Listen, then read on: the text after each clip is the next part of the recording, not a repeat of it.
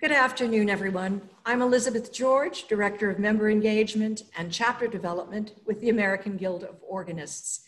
And I am so pleased to welcome you to one of the most highly anticipated webinars of this year that is really going to talk about live streaming music legally in churches and in recitals. And before I introduce our illustrious panel, I just have a couple of housekeeping notes that I want to go over with you. First and foremost, this is being recorded as we do with all AGO webinars. So there's no need for you to be scrambling, taking notes.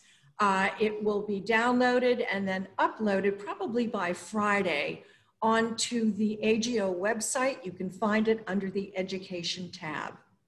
I want to thank those of you who have submitted so many questions over the last 10 days, which have been forwarded to our panelists. And I know they're going to address as much of what you have sent as possible. However, we have factored in some time towards the end of this webinar. Should you have any other questions, you can please submit them through the Q&A box, which is at the bottom of your screen. I'd prefer it if you did not use the chat box. So if you move your cursor down to the bottom of the screen, you'll see an icon that says Q&A. Click on it, type your information in, hit enter, and I will be monitoring this throughout the webinar. So let me tell you a little bit about our wonderful panelists. Eileen Hunt, who's going to be serving as our moderator today, most recently served on the National Council of the AGO as Vice President and Counselor for Competitions and New Music. She has performed for national and regional AGO conventions and has a particular interest in performing new music. Dr. Hunt holds degrees in organ and musicology from Boston University. She has served in parishes in Massachusetts and Connecticut as an organist and music director and has performed organ recitals all over the US and throughout Europe. Brenna C. Cronin serves as General Manager of One License. Combining her passions for worship, music, administration, and hospitality, Brenna leads One License and engages thousands of churches, schools, retreat centers, religious communities, funeral homes, and campus ministries as their resource for online music licensing and permissions for congregational song. She lives in Chicago and is a proud alumna of Northwestern University. David Skopp is president and founder of Sela Publishing. His undergraduate studies were at Calvin College in Grand Rapids.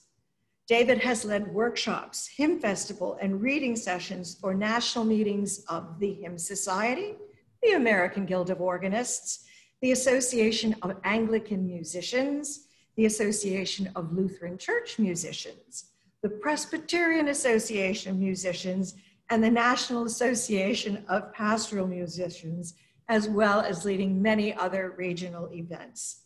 He is currently serving as organist and choir master and is presenting today from his beautiful Trinity Episcopal Church, Cathedral in Pittsburgh.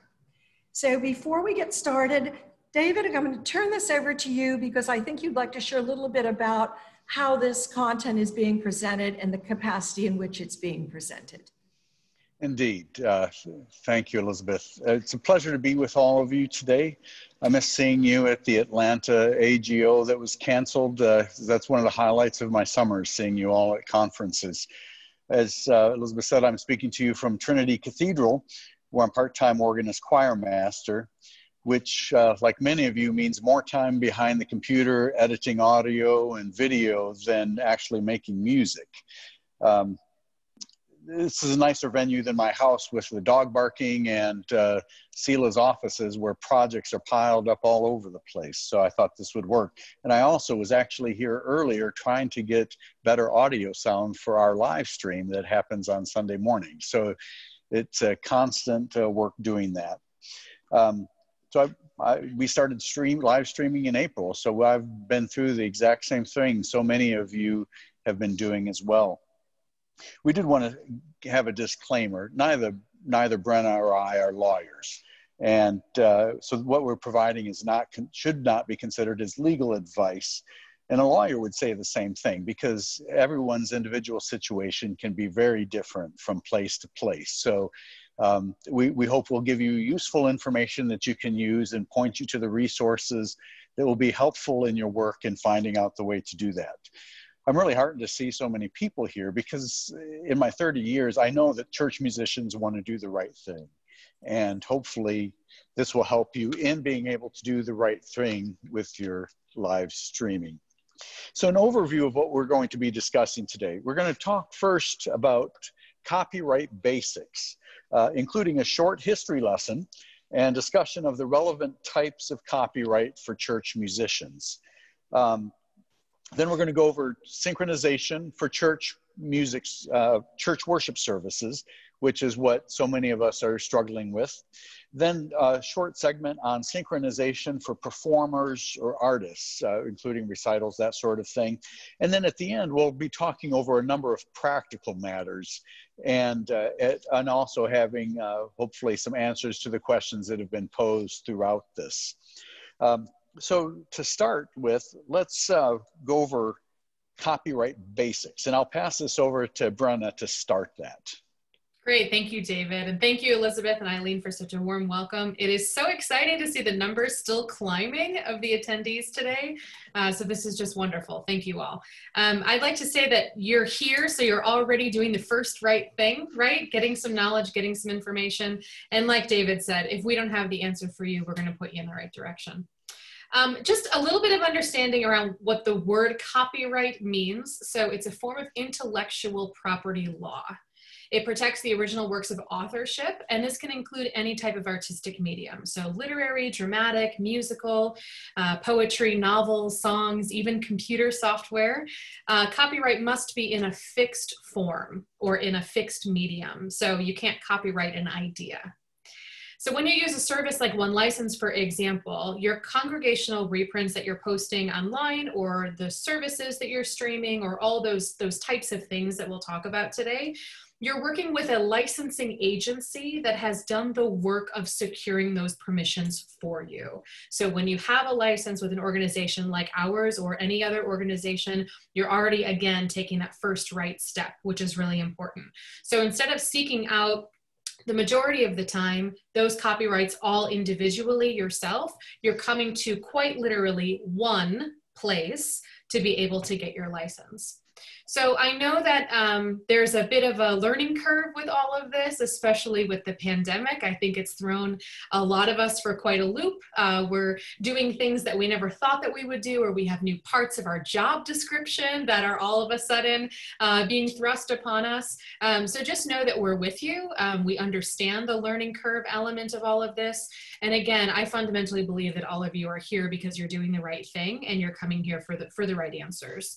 I'll note too that if we aren't able to get to your question on the call today, and if it's specifically One License related, you can always email our team at info@onelicense.net, info@onelicense.net, and we can certainly answer your questions more specifically. So again, a reminder, in order to use music, because that's what we're talking about today, you need permission to do so, and you need permission more often from the copyright holder, and that's hopefully what we'll be able to illuminate for you a little bit more today. David? Thank you. Intellectual property is probably more amorphous than any physical item, but it is still a protected asset under US law. I hope you don't go into your local grocery store and steal a candy bar because no one is looking.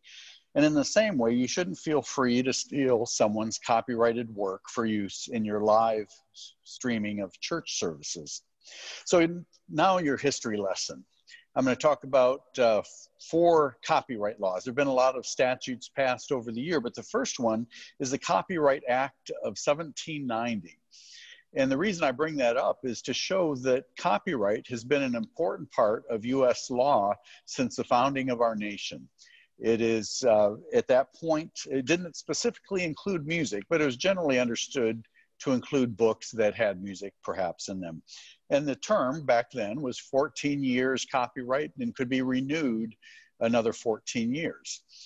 Fast forward to 1976. There are a lot of statutes in between, but in 1976, the Copyright Act made copyright a federal grant. Before that point, federal law only applied to items that were registered with the U.S. Copyright Office, and all other copyrights under common law were administered by state. And of course, as you can imagine, having 50 states in the possessions and the District of Columbia managing copyright law made for a convoluted system of government. So in 1976, it all became a federal program of copyright administration. It also extended the copyright terms, and I won't confuse you with dates or anything, because it's only the most current that you have to worry about as far as the current law. In 1998 was the Copyright Extension Act of 1998, which is often called the Sonny Bono Act or the Mickey Mouse Protection Act. And the reason it's called Sonny Bono, he was a legislator from California, half of the Sonny and Cher duo, introduced the legislation. And it was called the Mickey Mouse Protection Act because at that point, it gave Disney an additional 20 years protection to their copyright of Mickey Mouse from its earliest images. So what it did was made the life of the author plus 70 years or 95 years from date of publication, whichever is less. Then in 2018, there was the Music Modernization Act. And that was brought about because of the explosion of the internet and digital methods of sharing content. It also lengthened recording copyrights to 100 years and more going on. But it did address a lot of the issues that arise with digital streaming. So copyright exists when something is created. It doesn't have to be registered to be a valid copyright. Only if you want to sue someone do you have to register the copyright with the government for infringement.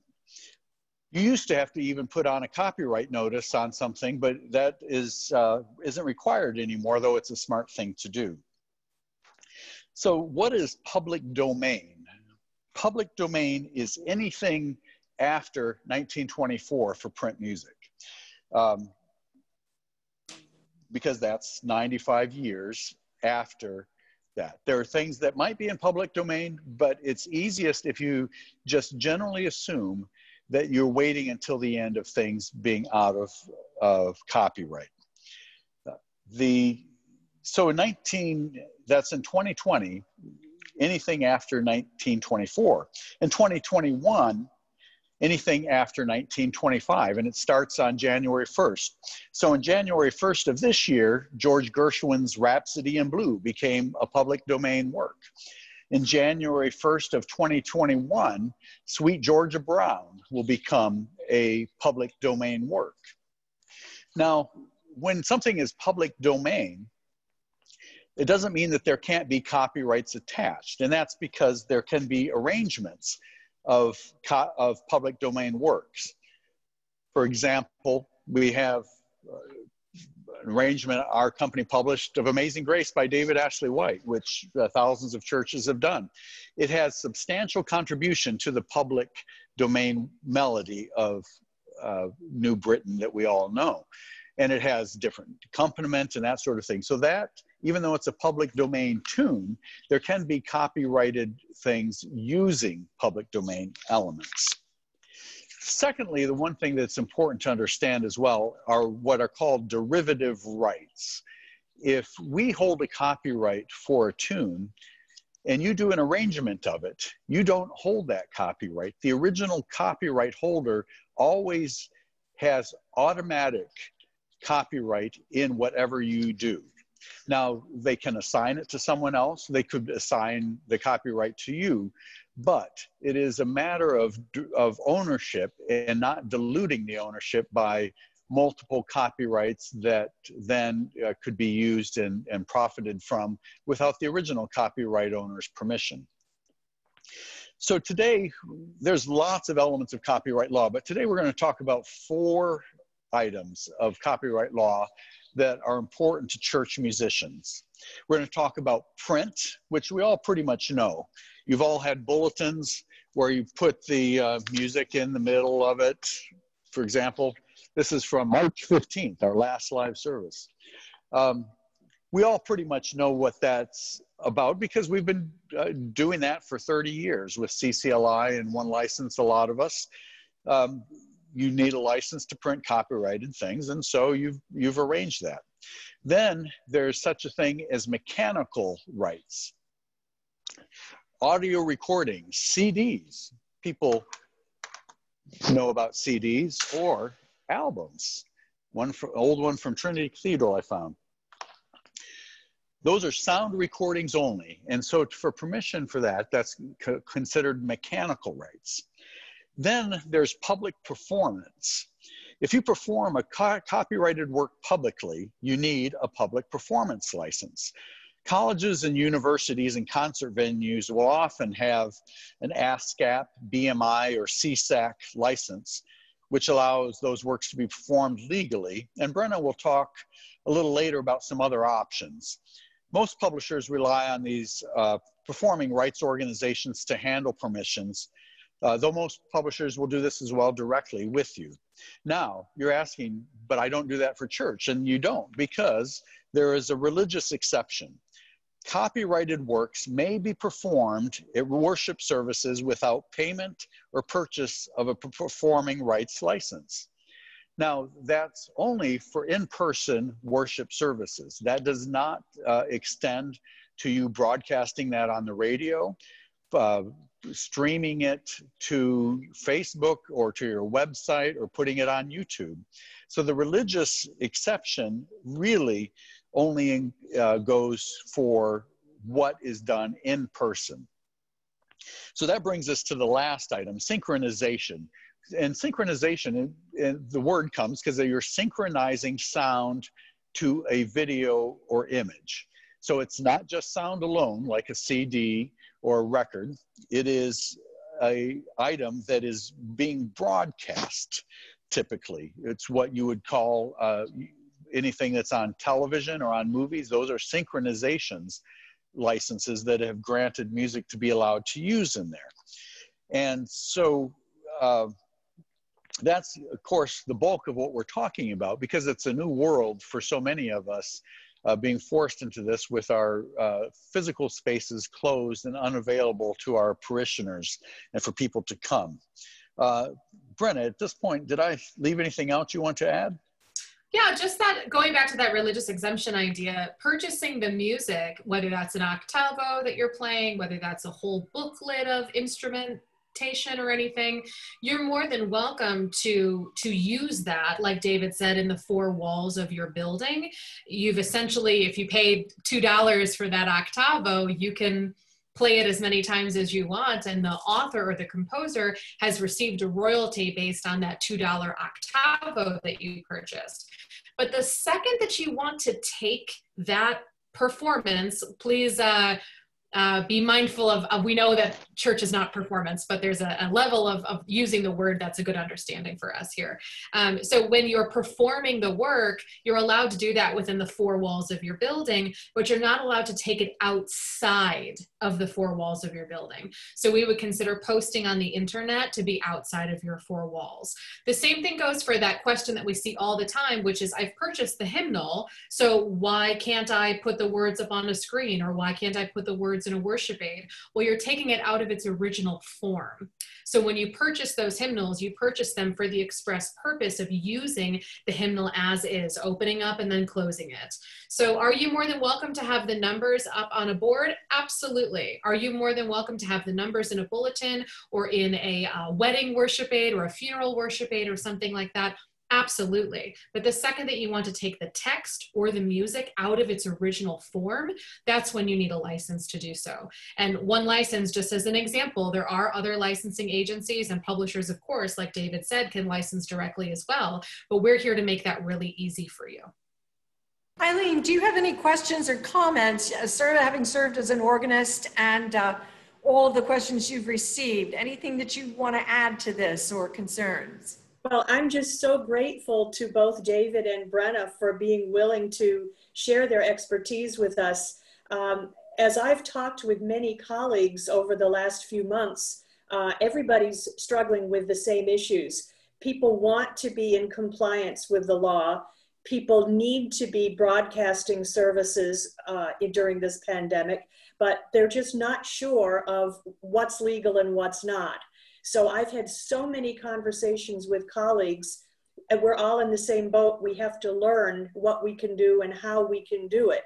So David, I'm so grateful that you included some of the history and information of the background of just about the basic copyright law, where it came from. And I'm just so grateful that you're able to share your expertise with us this afternoon. And I know how important this is going to be to everyone attending or listening later.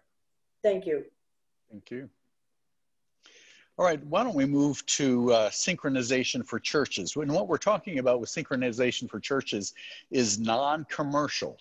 You aren't charging for people to come to church. You're talking about worship services. So Brenna, why don't you talk about the use of hymns, choral, vocal, instrumental repertoire in synchronization for churches and what that might cover? Yeah, of course. So I think one of the questions that we get most commonly when you're looking at, I know recitals was mentioned in the title here, you want to make sure that it's a non-commercial event. So if that's a Christmas concert for your young people, your youth choir that's giving that, if it's anything that is deemed to be within a worship type of setting, then you're going to want to consider a non-commercial license, which is something that we offer. If you, for example, are hosting a commercialized event at your physical building, I don't mean to over-specify, but just because it happens within a church doesn't always mean that it's always non-commercial. So if there is an artist or a special guest that is coming to perform works and they're charging a ticket fee or anything like that, even donations can sometimes be a little tricky. So always reach out and ask about that. But if it's a commercial entity in any type of situation, you're going to need a mechanical license from the publisher directly. So one license isn't able to license for those types of events, and that's really important. So when you're trying to figure out, first and foremost, we want to put on this event, we want to do it legally, how do we go about obtaining the licensing for the event? Start with that first question of whether it's commercial or non-commercial, and then go from there. One of the things that I want to highlight specifically about the different types of licenses that we offer, a lot of it has grown. I would say that our licensing options in theory haven't changed, but the way that people are using them has changed significantly. So most folks know our service as an option to get copyright reprints of congregational music. So what you would see in a worship aid, what you would have in a reprint box on the back of an octavo, the text that you would see on a projection screen. So typically pre-pandemic, there was my pre-pandemic awareness and then now my during pandemic awareness, of course, right? I wouldn't say that much has changed as far as how we're approaching things, but I think everyone else's awareness of what they're doing has changed. You are required to have a license to reprint music or to reprint text. So we use the word music kind of generally, and it's important to acknowledge that even if you're just posting the text to Holy, Holy, Holy, for example, and even though the text might be approved by ISIL for you to use, in order for you to have permission to post that, though, there's probably a mass setting or a Lutheran liturgical setting or some type of setting that you're using with it, right? So you want to be really, really careful that you're giving acknowledgement of the actual setting that you're using. It's not just the text that you're putting up on a screen or the text that you're putting into a worship aid. So most folks know our service as a way to reprint congregational reprints. Now, before the pandemic, we had about 1,700 license holders, 1,700 that were posting their services online, and now we have about 12,000. It was a significant increase. We are thrilled that so many of you have been able to reach your churches, to reach your congregations during this, I won't say the word unprecedented because it's overused, but this unprecedented time, right? And I think it's really important for us to think about that idea of taking it out of its original entity, out of its original source, right? So you can have the performance rights for you to play that octavo, for you to play that organ prelude, for you to play that choral anthem in the four walls of your building, but now you're posting your services online and you need a podcast streaming license to be able to do that. Now you're posting your choral anthem online, you need a podcast streaming license in order to be able to do that. Of course, if you're only posting the service, like the sermon or anything that's not music oriented, then you don't need a music license for that, of course. There are some organizations that are maybe just, or they were previously just posting their sermons online. But if you're including music in any type of capacity, you need a license to be able to do that. There are two main licensing companies for the church world. One license, that's who I'm with. We tend to lean more liturgical, so serving Catholic and mainline Protestant organizations. And then CCLI, which I'm sure many of you have heard of. My church actually has a CCLI license for our youth group. So it's not uncommon to have licenses of both, especially if you can afford it.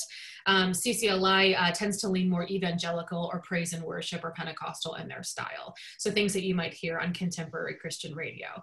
So kind of going back to the steps of formulating, who do I need a license from? How do I need to figure this all out? Start with whether it's commercial or non-commercial, and then move to who actually covers the music that you are looking to use. Just because you have a license with one license doesn't mean that you can use everything that you want to. And the same thing with any other type of licensing service. We work with about 300 different member publishers, and we have 80,000 songs in our catalog. So there's a strong possibility that if you're working with folks who are our member publishers, GIA, OCP, Oregon Catholic Press, some of you may know them as, Augsburg, Oxford, Hope, Selah. The list is long, there's 300 of them. You're more than welcome to check out that list on our website. Again, commercial or non-commercial, and then who actually has the copyright of the music that we're looking to use. Those would be the first two places that I would start. One other thing that I'll mention here before I hand it back over to David. Some of you have had questions, and I see a couple of these in the Q&A. Some of you have had questions about whether podcasting, which that's a general word that we use to refer to anything that's pre-recorded, and streaming, if those are the same thing. Of course, they're not tangibly the same thing, but we treat them the same way.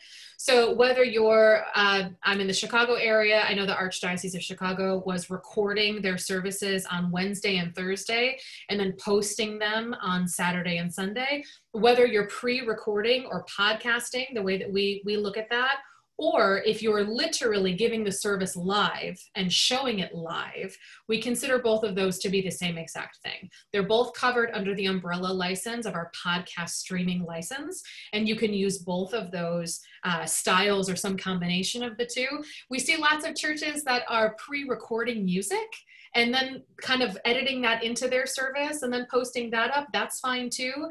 So I use a volleyball analogy, if you'll humor me for just a moment as a sporty person. I want you to think about us serving you the volleyball. We're giving you the permission. We're giving you the website to find everything that you need.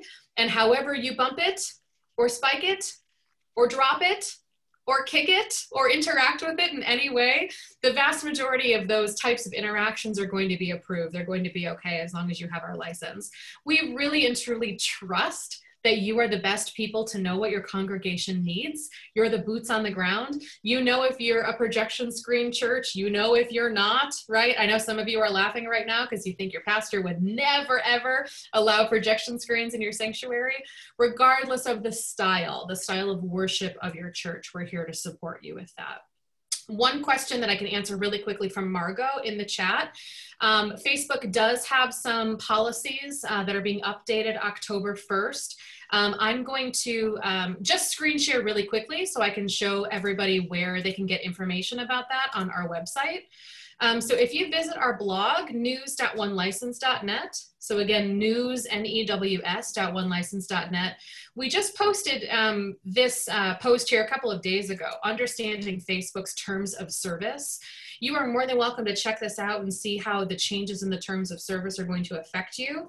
A big highlight for you is that most of the terms that they're expecting of you are actually terms that One License has always expected of you.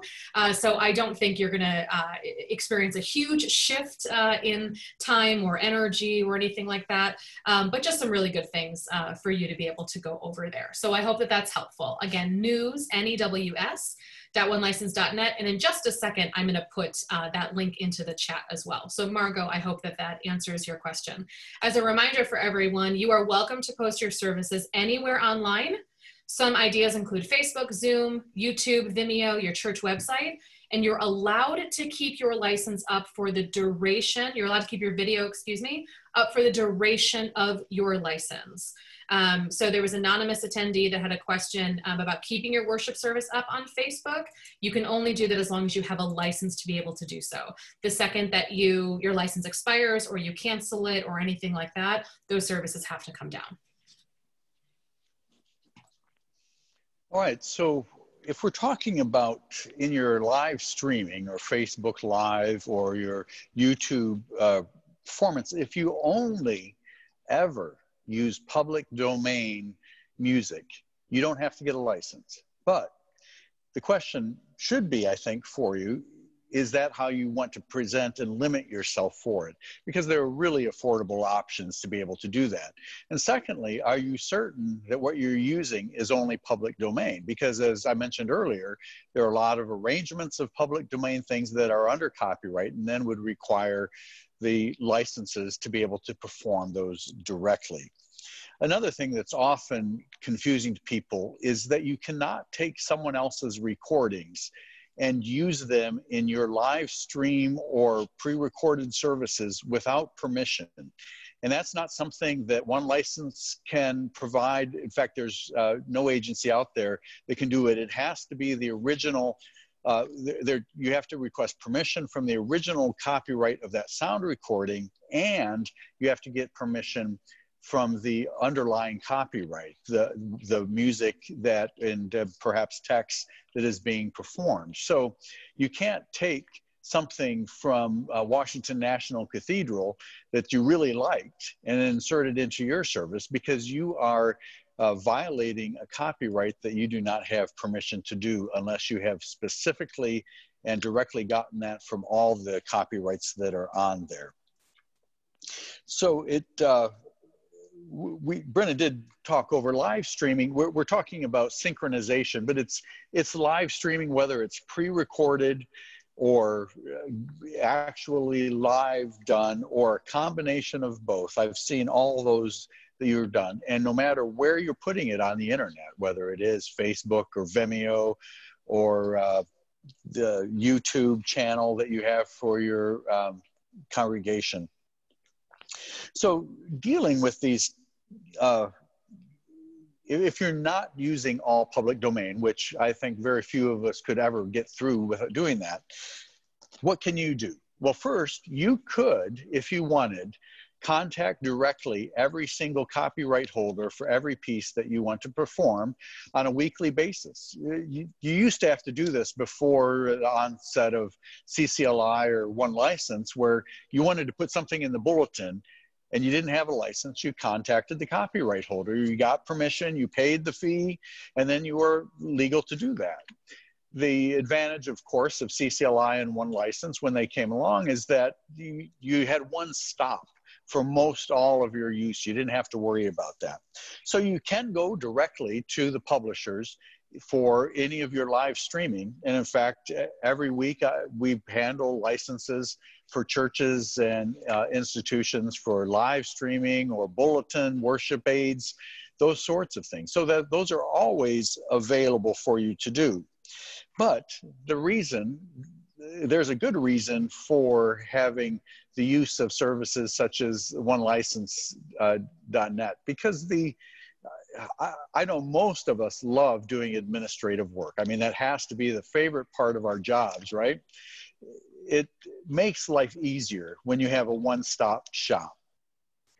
So the CCLI and One License, they handle both print licenses and podcasts or streaming of worship services. And One License includes the publishers you always see exhibiting at the AGO Nationals: Augsburg Fortress, Fred Bach Music, GIA, Henshaw, Hope Publishing, Morning Star, Oxford University Press, Paraclete, Wayne Leopold, Sela, hundreds more, as Brenna said.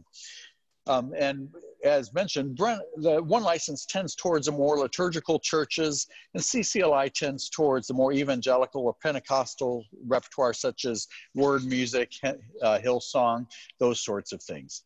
So another option, which is only for streaming, it wouldn't cover you under any of the bulletins or worship aids you might include things in, is Christian Copyright Solutions, which is what it does is that it takes the licenses through anyone that is artists, publishers, composers of ASCAP, BMI, and CSAC.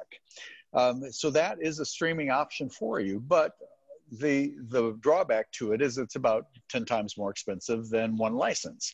So that is an option, and that is one that can also be used for non-worship services and commercial events. So that's something else to look at when you're looking for options from that. But here at Trinity Cathedral, we've subscribed to the One License podcast streaming. We've used it for print licensing for years and years, but now because of this, we had never been doing any video, but we did add on the podcast streaming options. So what I'm going to do is hand it over to Brenna a little bit to talk about the One License offerings and what to do, especially if you can't find something. How can you go about that? So Brenna?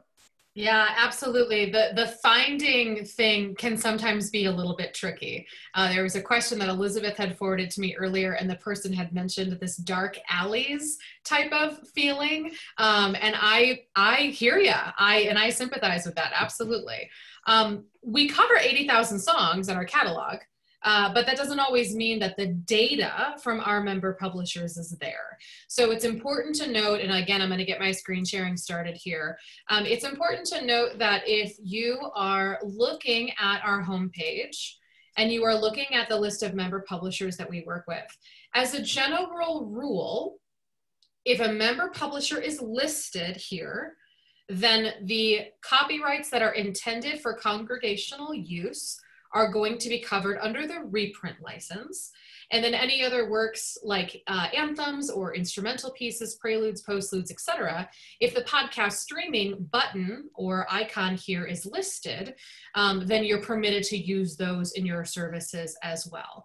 So to look at an example, let's look at GIA. So GIA is one of the co-owners of the company and the parent company of One License. So just to give you an example, all of the congregational reprint elements from either GIA or from their subcatalogs. So you'll see Taizé listed here, the Iona community, etc. Those are all approved for our reprint license, because if a member publisher is a part of our service, that's the bare minimum license that they have to sign up for with us, is the reprint license. Additionally, on top of that, the podcast streaming license and the practice track are covered by 99% of our member publishers. There are only very, very few that don't participate in that kind of license.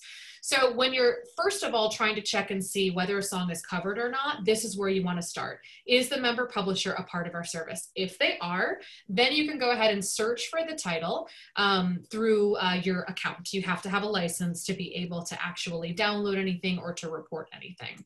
But what I'll note, though, is that there is an option to submit manual submissions in the case that you can't find something. Now, this piece of this is a little bit of that dark alley that I mentioned a minute ago. I will offer this, and I hope that it's helpful, and I hope that it's empathetic for the pandemic situation that we're finding ourselves in. When we only had 1,700 churches that were posting their services online, and now we have 12,000. you can imagine that there's so much more repertoire that our churches are using now that they weren't using previously. So not only is it the amount of churches that are looking for podcast streaming permissions, but it's also the amount of repertoire that they're looking to use. When our service was created, our member publishers were really only thinking from the congregational reprint perspective. So having a manual submission process is really helpful. So the manual submission process, and we have lots of super helpful tutorial resources on this as well. So you can search the word manual, again, from news.onelicense.net. That's our blog site, and you can find information there. But really, that's a way to organically generate the catalog, and then the publishers themselves are the ones that go through and review those entries. So they're the ones that decide if the title should be covered, it should not be covered, etc. I will say that our publishers have different lengths of time in which they review those. Some of them are in there once a week. Some of them are only reviewing them twice a year. So I understand that it can be a little tricky, and it can be a little bit of a catch-22 of, okay, Brenna's telling me that I have to do this because I can't find this title, but then the publisher's not approving the title. I understand that it can be a little bit tricky. So as you submit your manual submission, if you haven't heard back, send us an email, and we're happy to follow up with that member publisher, and hopefully they'll have a good answer that we can pass along to you. For those of you who are brand new to our service, feel free to check out this options and prices page here. I won't overly go into it, but as a general rule, we offer a few different types of licenses. There are reprint licenses, and those can come in the form of 24 hours, 1 week, or annually. And then there are podcast streaming licenses that can come, again, in the same amount of times, but you can either bundle them with reprint permissions, or you can have podcast streaming permissions on their own. Podcast streaming permissions on their own do not permit you to share the words or the notation. I hesitate to say the word music, right? Because it's too inclusive of a word in a lot of ways. You can't use the text or the musical notation in any type of capacity if you only have the limited podcast streaming license. This is so important. If you are handing out a worship aid, if you are putting text on the screen, either as an image or text floating on the bottom of the screen, like a sing-along type of movie or something like that, that's all permitted as long as you have the bundle license. So very, very important. We also have options for schools, and then we have options for practice track licenses as well. Since we get lots of questions about recordings, I'll mention this really briefly. The practice track license that we offer is intended for rehearsal purposes. So this might be something where a music director looks to make a commercial copy, so like literally burning a CD, downloading an MP3 from the internet and sending it via email, via Dropbox. Again, there's kind of that volleyball analogy of we're going to give you permission, but how you actually go about doing it is up to you. That is permitted for rehearsal purposes, but that does not mean, going back to what David said earlier, that you're allowed to share mechanical, well, you need a mechanical license for a commercial track. So you can't include a commercial track. When I say commercial, I mean like created in a sound studio, downloadable on Amazon, found on a CD, right? Our service allows you to make non-commercial recordings. You yourself playing at the piano, your instrumentalist joining in with you, your choir, all of those are permitted, again, non-commercial through our license. But if you were to try and include a commercial recording, an MP3, something like that in your service, two things are gonna happen. Number one, I doubt that a publisher is gonna give you permission to do that in the first place. I think with respect to all of you as musicians, we want to be really careful that there aren't, that folks aren't using recordings as a way to not give musicians jobs. There's a justice element that's in this, right? So you can't just furlough your organist and play a CD for your mass. I hope that some of you all would agree with the justice element of that, right? But then the second piece, of course, is that Facebook or YouTube or any other site is going to immediately strike your video. If it includes any type of commercial recording, it's going to be it's going to be a full stop on that. They have all kinds of bots that are constantly scanning their videos, and including any type of commercial recording is just not going to be something that's going to be okay. So if you have further questions about this, shoot us an email. I'm happy to talk further about it. But I think that kind of highlights a little bit about, if you don't have a license with us, here's where you can go to get the information, this options and prices page, but also pretty clear about what's covered and what isn't when it comes to a commercial perspective. All right. We had an interesting question. Do we need to list our podcast live stream license number in our YouTube description? 110%, yes. Okay. And if so, does it need to include all the titles and composers of the music we perform again? 110%, yes. Thank you. You're welcome. So what I would expect to see, and not only is this from an integrity perspective and from a justice perspective, it's also from a making sure that bots ignore your video perspective. I would expect to see specifically listed all of the titles that you're using, including public domain titles, because just because you're using it in the public domain doesn't mean that there isn't an appropriate credit in a way that's given to the person who wrote it, right? And then after the list of all of those titles, I would expect to see your licensing information. In the most pastoral way I could possibly say it, if you are posting videos online without any type of copyright or licensing attribution, I promise that you will get a very nicely worded letter with my letterhead on it. We're here to help you. We're here to educate. We're not here to police you. But I can assure you that that social media site is going to catch you a lot faster. And they're going to put some claims on your account. And Brenna as well, and you touched on this a little bit. Is it commercial if you take a collection but you're not charging? That's a gray area, isn't it? Yeah, well, I would put that back on you, and I would say, is church a commercial entity if they're taking collections? No, right? If there's a donation element that's here, I mentioned earlier there was a little bit of a gray area. I will say that if it is a ticketed performance that you are expecting payment for, whether the performance is in person or online, because we're all dealing with all kinds of different COVID restrictions. If the intention is to collect money, then it's likely a commercial endeavor. But if it's your regular Christmas concert and you're taking a special Christmas collection, no, I don't think anybody would consider that commercial. David, do you have a differing opinion on that? Well, that's a worship service. It's traditionally assumed people have collections for the running of the institution. Sure. And it's not a collection for the music, even though it's usually music that's being performed during an offertory of sorts. But that's typically what's assumed by the religious exemption. One thing I wanted to go back to, when you request permission for anything but the mechanical rights. Mechanical rights are the only one where the amount is set in the statute of how much you have to pay. You have to pay a maximum of 9.1 cents for something under 5 minutes for a CD if you're producing it for every single copy. Now, if you're asking about print rights or performance rights or synchronization rights, there's nothing in the law that says this is the maximum amount you have to send to do it.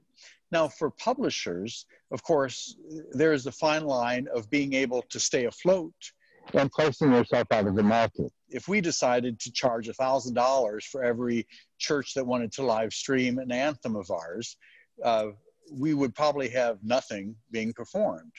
So that's the advantage of using one license or other agencies, because it's a flat fee. You aren't surprised by something coming out there. And there are publishers who really seemingly don't want you to use their things because they make it so difficult to get a license, or they make it so extraordinarily expensive that it's not worth the resources to do that. So that's an unfortunate part. But it's a way that publishers work to try and find where they can both sustain their businesses, but also support their composers and authors, but also make their works as widely available for everyone as possible. So a segue then, and we've had a little bit about this, perhaps, Brian, you could talk about synchronization for performers and artists. If they wanted to include works on their website or individually, can they do that through one license? Yeah, you just cut out a little bit, David. I'm sorry. Can you repeat the question? For an individual that is a performer, they want to include something on their Facebook page or on their YouTube channel, can they do that through one license? Yeah, great question. So I think individuals can absolutely be licensed. So we look at this often with traveling musicians or retreat directors that their ministry is reliant on the fact that they're bouncing to other physical locations. So 100%, we can absolutely license for that. We have special mathematical ways that we figure out what their category should be. But if it's an artist that's covered under a publisher specifically, and they're using their own music on their Facebook site, I would argue that that is a little bit self-promotional, and there's certainly some licensing language that they can include to be a good steward of that, and they can talk with their publisher about that, but they wouldn't earn a royalty on the use of their own music. Absolutely. And if you're concerned about certain works, contact the publisher. As Brenna said, sometimes those type of things work well for publicity for both the publisher and the artist. So many are willing to have reduced fees or make it very affordable to do that sort of thing. So maybe it's time we move to what is probably the most anticipated section of being the practical aspects of doing this. And one thing I want to point out is that it's very important that you record your usage.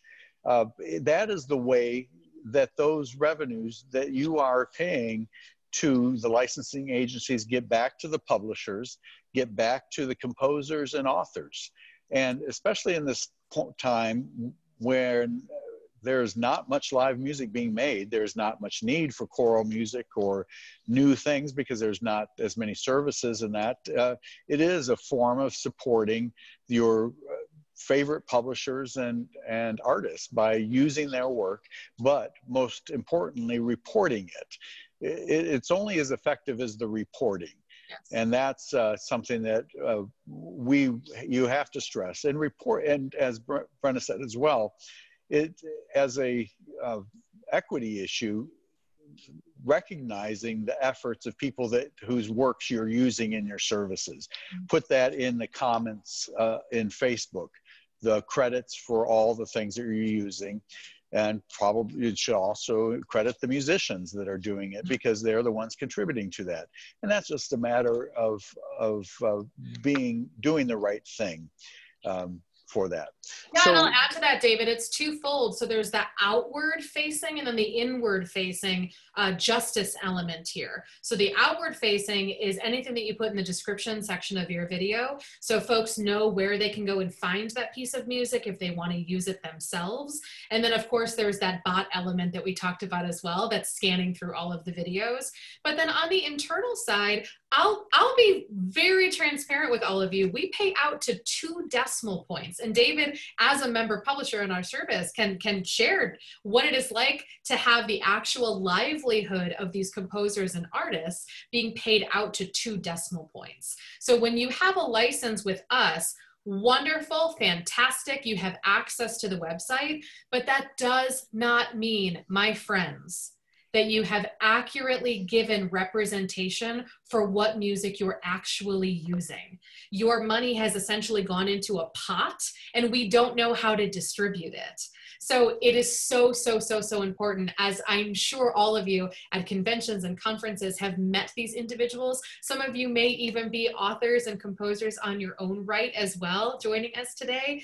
I cannot stress this justice element enough. If you are behind on your reporting, I have information I can send you. We have a post on our blog that you can read through to figure out how you can catch up on your reporting. But I promise you that it is worth the effort for you to log in and to report your usage. We know that some folks have gaps in their lapse of their reporting. We know that there's turnover. We know that we're in a very stressful season right now, and maybe the job has kind of laxed a little bit in a way. You can catch up.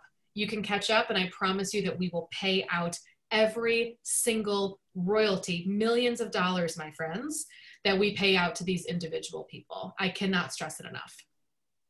We've got a question here, and David, I'll ask you, and this is from a chapter leader, one of the AGO chapters, and many chapters are doing members' recitals, wherein each person is playing a different classical work. It might be Bach, Callahan for another performer, and they've always asked people that come in, we ask for a donation. We are hoping some people may come to our program virtually. Does our chapter have to buy a license, or does each individual purchase, or does the church the performer belongs to, can they use that license? Well, I'll defer to Brenna about whether the license of the hosting institution would be viable. Would that be an option, Brenna? It depends on the attendance number that you're expecting to reach. So for example, again, we talked about the commercial versus non-commercial element of this, right? And I'm seeing lots of questions in the chat. If there's a donate here button, I would consider that to be similar to a collection. Instead of passing a basket, you're asking people to donate online. And again, that's kind of a reasonable accommodation from a COVID perspective. So that's just fine. Mary asked that question. But when it comes to whether your actual event is covered, for example, our categories, our licenses are divided by category based on attendance. Some of you are likely very aware of this. So if you're in category D, as in dog, you have clearance for up to 200 to 400 people on an average weekly attendance. So if that works for you 52 weeks out of the year, that's wonderful. Maybe the number goes up around Christmas and Easter, totally understandable. It goes down during the summer, totally understandable. As long as the range is in there, you're going to be fine. But if you have a one-off event where you're trying to reach 1,000 people, that's very different. That's something that you're going to need a different license for. And that's absolutely something that we can help you with. And from my experience, most of the publishers of instrumental music, organ music, are very willing to work with AGO chapters and grant free permission often, depending on the type of event, to allow those things to be used with and for the AGO chapters. So it's a simple matter of contacting the publishers directly and see if there is a need for an event license beyond that by what is being used. Yeah. At this point, one of the practical things, there's a video that One License has prepared, and we're going to present that. I think this would be a good point to do that, Brenna. So if you want to share that with the people, that gives you a background of what you can do in practical, very practical matter. Absolutely. And if anyone wants to review this again with your teams after the fact, I've put it into the chat bar. It's again, news.onelicense.net. And if you search the word copyright in the upper right-hand corner, this post, this black and white picture here will pop up for you. I'm going to play this video for you now. It is, my friends, 4 simple steps that you can do today to ensure copyright compliance. Really and truly, today. You can do all of these today. And I hope that you find them helpful. Just to confirm, can you all still see my screen? Yes.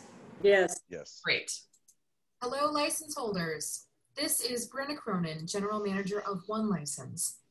Whether you are brand new in your position or just wanting to start the year on the right note, here are 4 simple steps that you can do today to ensure that your organization is copyright compliant for the coming year and beyond. Number 1. Ensure that correct copyright and licensing information is listed on all materials that you reprint. This includes the title, composer, copyright year, and any other information included in the reprint box of the given song, as well as your One License reprint information. Be sure old company names are removed.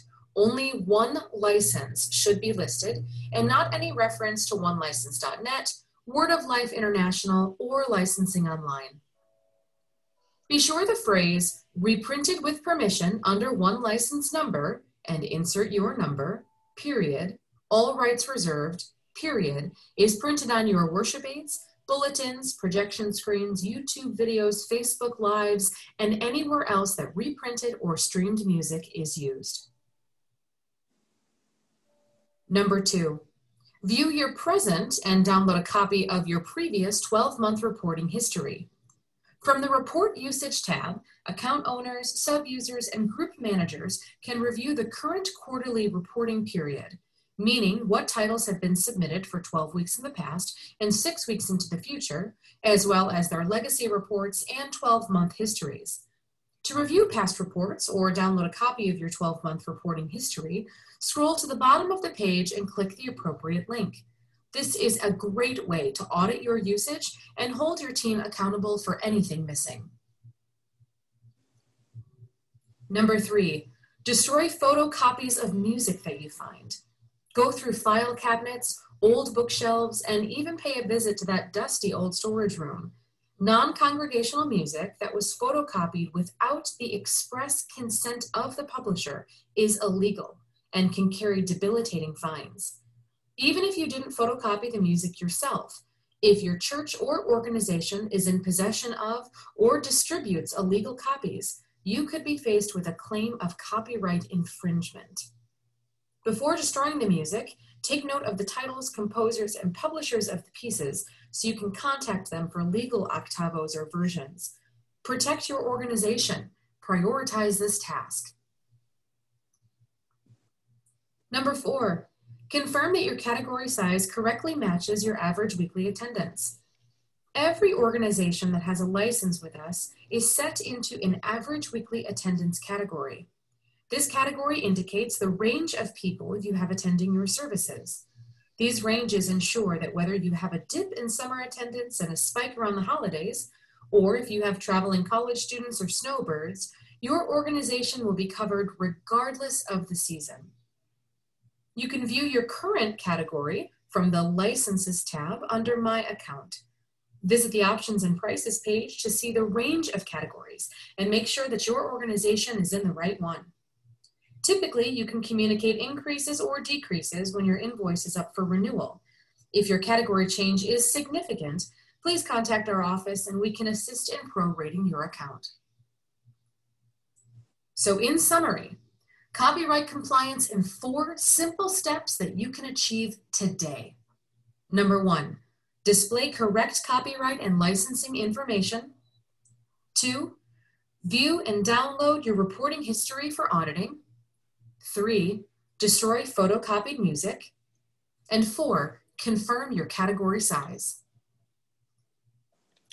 Thanks for taking a few minutes to review this information. I hope you feel empowered to follow up with your team on these 4 important steps to ensure that your organization is copyright compliant this year and beyond.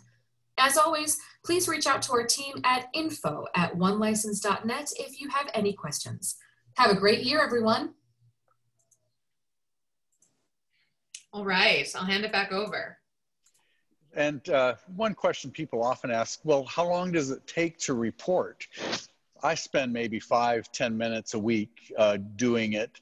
And when I forget, then maybe I'll spend 20 minutes catching up at the end of the month when I've not had it checked off my to-do list. So it's not an onerous task to do it. And again, as Brenna said, every single one that you record, that money goes directly to the publisher and the composer and author. So it is money in their pockets and they appreciate it very much. At this point, there's a lot of other things that we might be able to cover, but I think by the time it would be best if we try to address some of the questions and answers. Elizabeth, and try and give answers, I should say.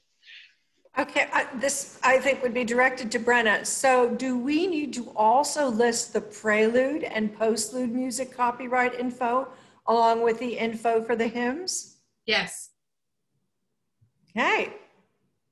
I had one question, I can't find it here, but I can tell you what it said is, so our church has licenses for all music that our choir performs, but we often share music with another church.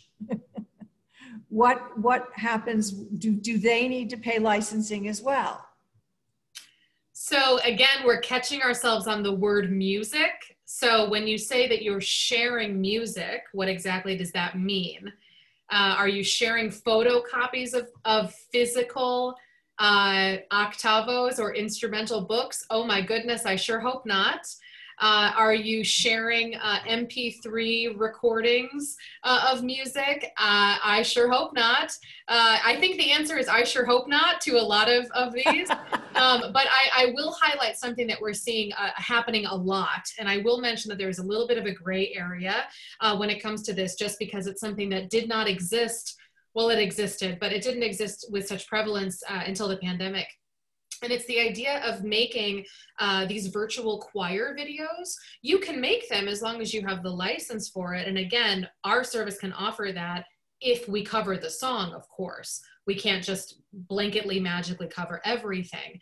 But sharing someone else's virtual choir video is a really, really tricky piece of territory. So we've seen this for a long time. If you're scrolling through Facebook and you see something that you like as a person, as an individual, and you want to share that with your Facebook community or something else, that's entirely fine. I mean, that's the purpose of social media. And 9 times out of 10, there is probably a right that's already on the video in the first place, where there's some monetization that's happening, like if it's on YouTube or something. So generally no one even bats an eye when there's a performance at the Emmy Awards and then people share it the next day, right?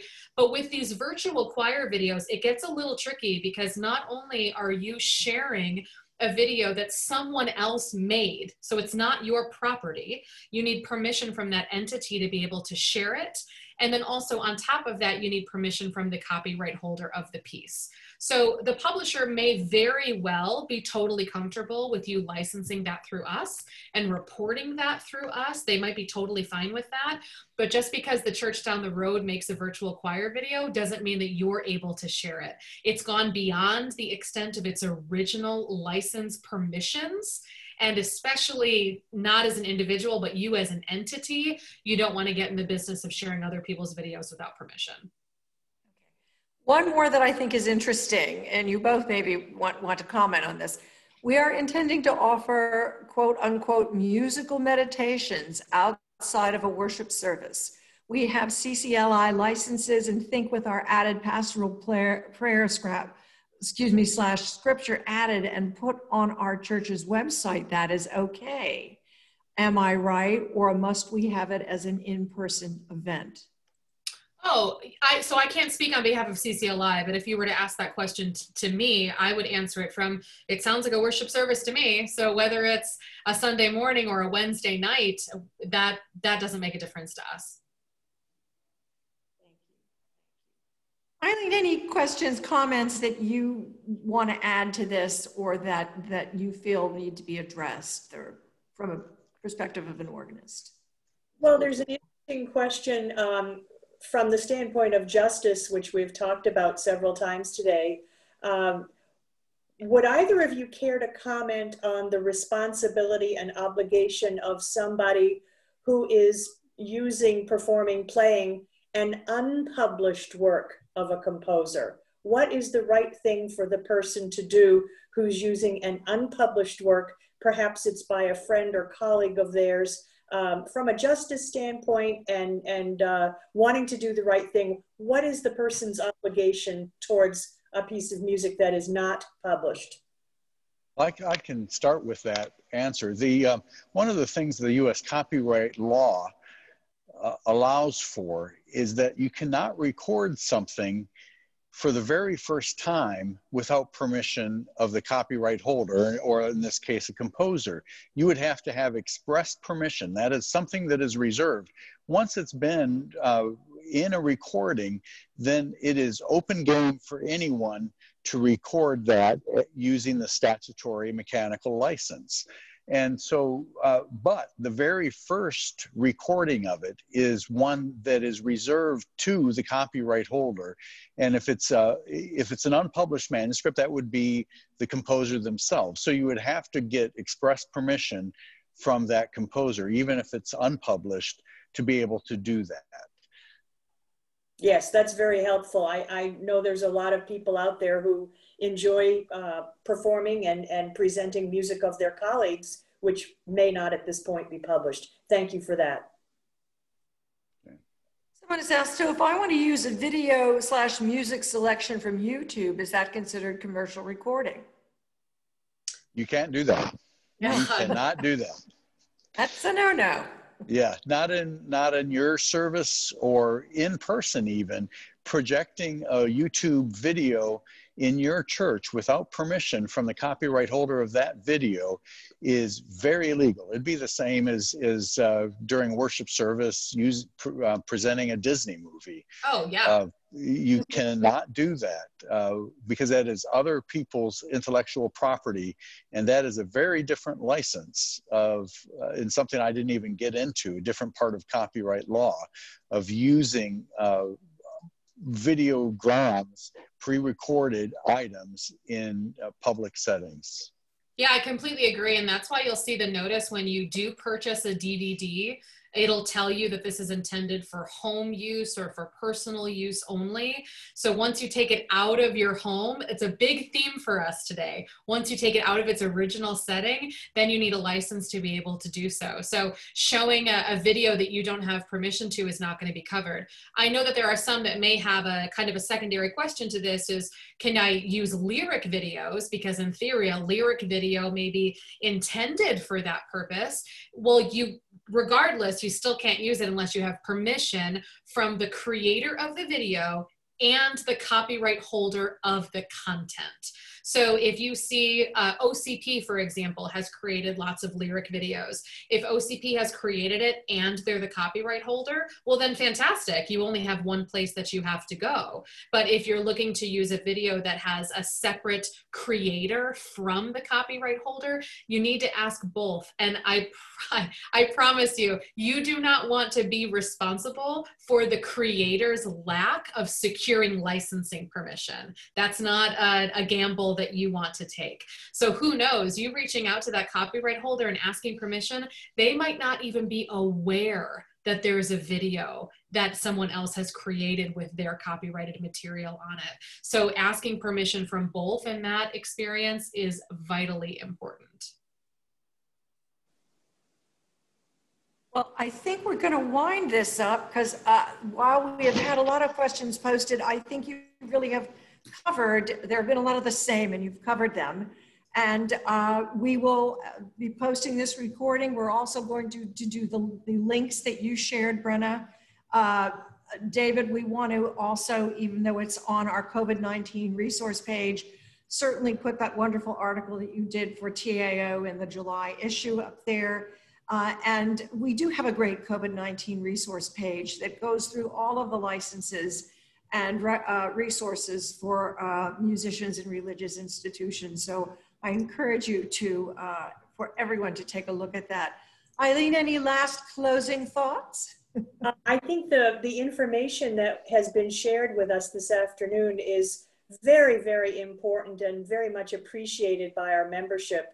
I think this has been a very important session for people who just need some guidance about doing the right thing and understanding the whole licensing and copyright issues more fully.